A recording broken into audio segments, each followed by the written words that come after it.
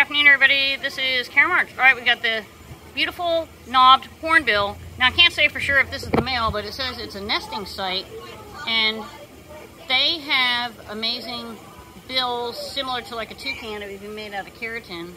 And then he's got his barrel back here. Oh, that would be where they would have the chicks.